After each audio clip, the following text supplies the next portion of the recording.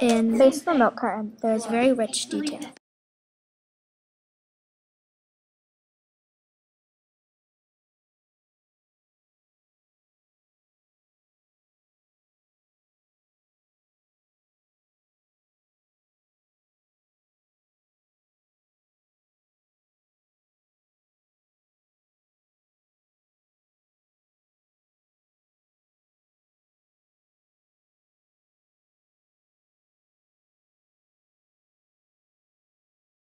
"Oh, Reeve, don't!" she said urgently, and he was startled, pulling his hand back as if maybe it were a scorpion inside the English notebook.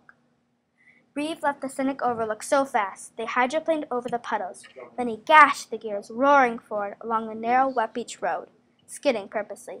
He took each gear up to its highest RPM so the motor screamed. He jerked left into the traffic on Route 1. Like a warrior, he battled the cars in the rain, pedal to the metal, taking off from each stop sign like a chariot racer. Jenny touched her seatbelt and said nothing. She would feel that way too if she were Reeve. But he was passing in the no passing zone. Jenny turned the milk carton cover over again. If you like books with a great plot and rich detail, The Face of the Milk Carton is one for you.